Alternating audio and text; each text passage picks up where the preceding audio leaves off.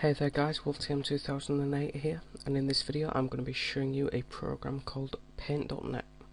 First of all, what you want to do is go to your web browser. In my case it's Google Chrome. You want to open it up and you want to go to getpaint.net. This link will be in the description bar at the bottom of the video. Okay, so Paint.net, it is an alternative to Microsoft's MS Paint. It is actually developed by an undergraduate college senior, and it was a design project that was mentored by Microsoft.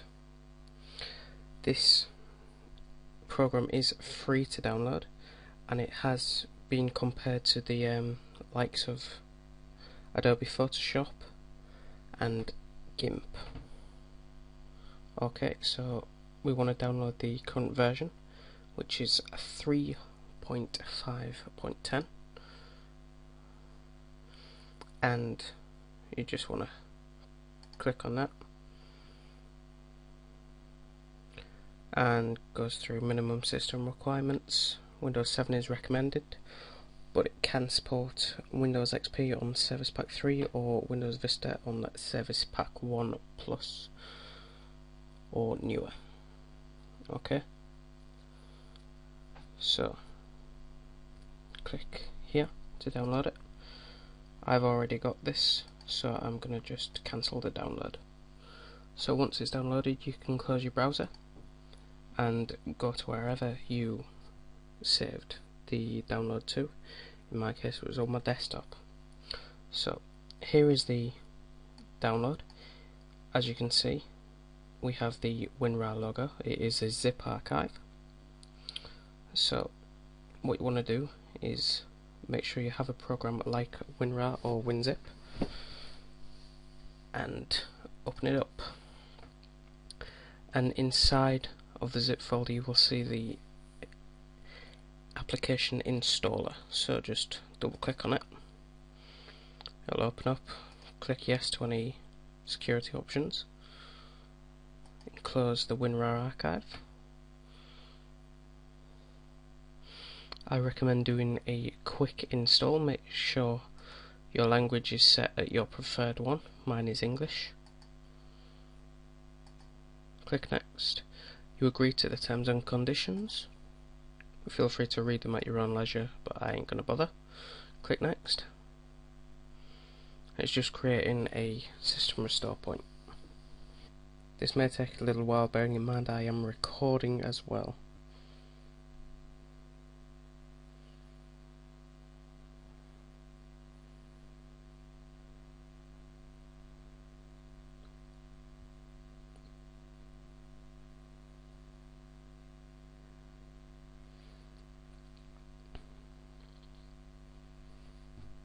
So as you can see, I have the Paint.net icon on my desktop. I'm just waiting for it to optimize the performance.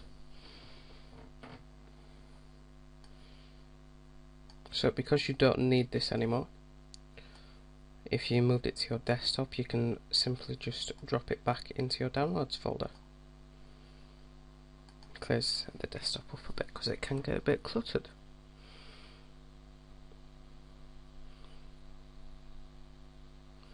If you do like Paint.net, you can always feel free to donate to them for support and continued development.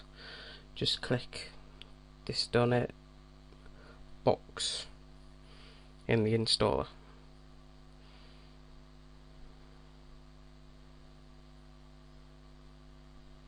And I want to start Paint, so click finish. Okay, so this is the actual layout of Paint.net. As you can see, it's a little more high-tech than the standard MS Paint. We have our colour palette and our editing tools. We also have a history pane, so if I do something wrong I can simply go back and redo it again. This is good if you are doing tricky jobs. And you've got a zoom here, zooms into 3200% of the normal size of the window. you have your units of measurement. You can either have pixels, inches or centimeters. It's best to use pixels, it's easier to handle.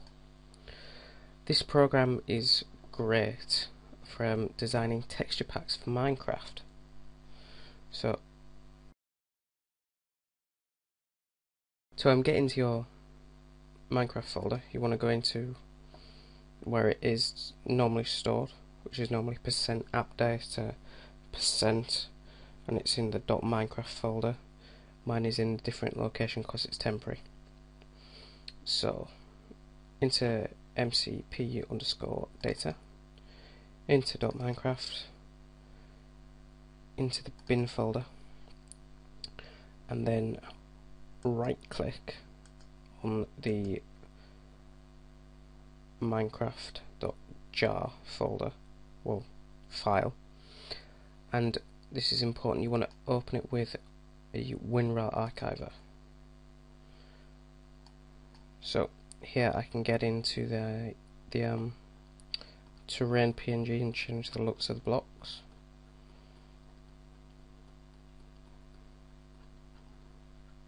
Gotta go quite a way down. There we go. Double click on that. This will load it in Windows Photo View or whatever your default is. Click on Open and then Paint.net in the options. So this opens the terrain.png. Okay, so as you can see, it's not that easy to see, so you want to zoom in.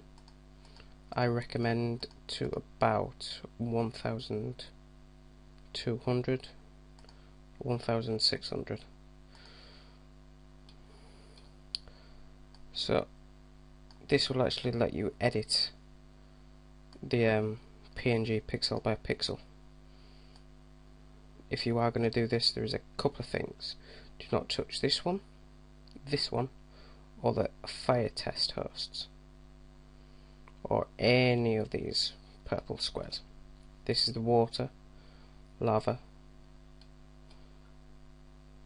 cake obviously. So yeah, a couple of things that people don't like about Minecraft is the glass. You've got all the streaks in it, so you can easily just remove the streaks.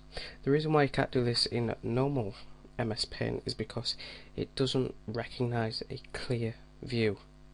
So if I were to clear all this out in MS Paint, it'd have a white it would have a white background, so it would display as a white block basically.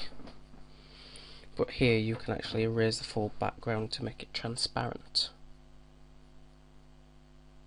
So for instance, let's see, I want to use the eraser tool and I want to get rid of all these blemishes in the middle. There we go. Don't forget to let go of your mouse button periodically, otherwise you won't have anything in the history if you do make a mistake. Yep. Looks good. Now I want to use my pick tool and I want to choose this nice colour here. This turns up in my primary colour. If I change to the pencil, which is what I recommend when doing this, it changes the colour of the pixel.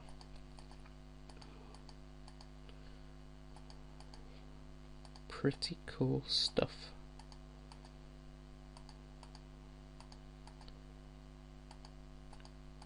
So now in Minecraft, this is what the glass will display like.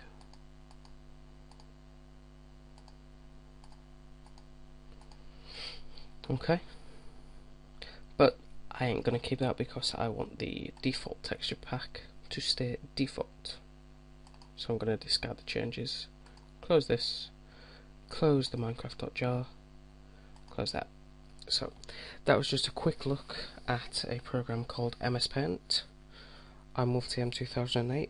Please don't forget to like my videos, comment on them and subscribe to my channel. It really does mean a lot to me. Thank you very much guys, and I will see you later. Bye.